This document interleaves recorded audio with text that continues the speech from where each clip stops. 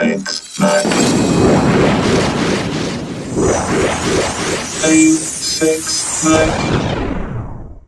In this video, we're going to fix the Creality K1 and the K1MAX's input shaping problem. Apparently, lots of people are having resonance problems on the K1 and the K1MAX series, so we're going to fix that in this video. If you follow along with this tutorial, you will be able to fix it in about 5 minutes.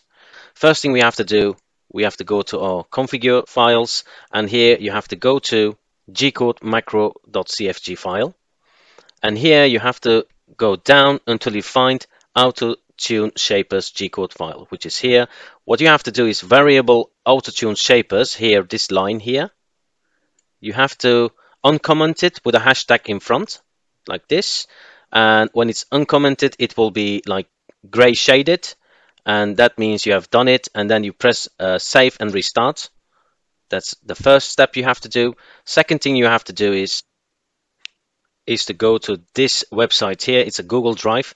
It's the extra macro file that you need to add into your printer. And once you go here, you just press download, go to your fluid, and here you add it up to your printer. As you can see here, extra_macro.cfg file.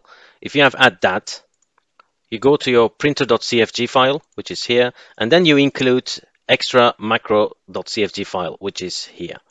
You just type this in as you have done. It will turn orange. In my system it does. And then you also click save and restart.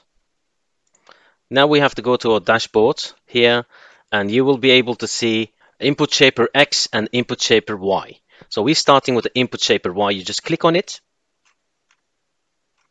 and your printer will just start the input shaper for the Y-axis. You just let it do its thing.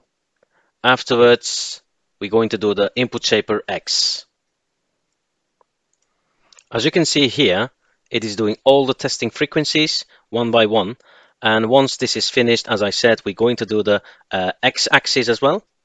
Here you can see the printer is restarting after all the calculation has been done. It just did.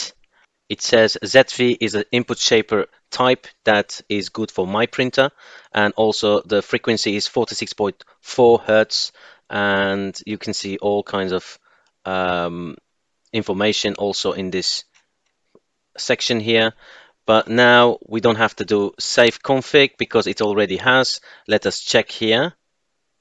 Configuration, printer.cfg, scroll down all the way down, and you can see here it has changed this input shaper type to ZV, and you can see input shaper frequency is 46.4. Close this, go back to the dashboard. As you can see here, that's the frequency. As I did this before to test it, you have seen on the file printer.cfg that the x-axis has been done as well. It's also ZV, and it's 52.6. Now I'm going to do it again and see what the difference will be like. So let's close it and go back to the dashboard. And now we're going to do input shaper x-axis. We click on it and let it do its thing again, because we have seen here it was on .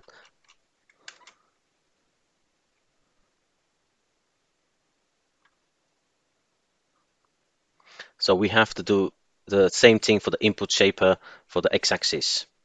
Just wait along. So now we have also done it for the x-axis, and let's check at the configuration screen here, printer.cfg, and here we have it. So yeah, now it has changed it to the x-axis to EI 53.2. So that's a different value than before. Not sure why that is. Let me check the dashboard, what it says.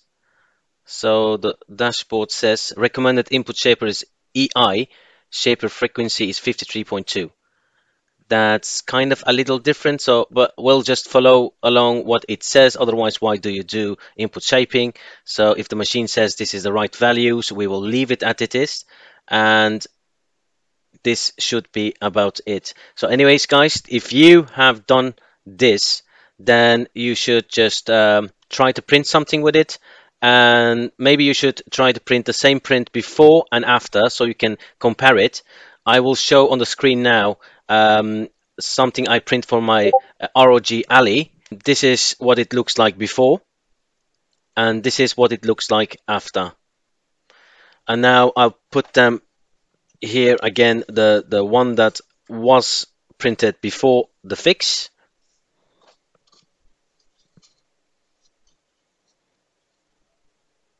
and now the one that was printed after the fix. As you can see, there is difference in the prints, but it's not completely fixed. Maybe it's just the output of the printer, I don't know, but it is like 60-70% better than before the fix. Yeah, you'll have to see if this doesn't work for you. There might be different problems with your printer, but that's about the help that I can provide. Anyways, guys, thank you for watching this short video. Hit the thumbs up if you liked the video, hit the thumbs down if you didn't like the video, subscribe to my channel if you would like to see more content like this in the future. Bye!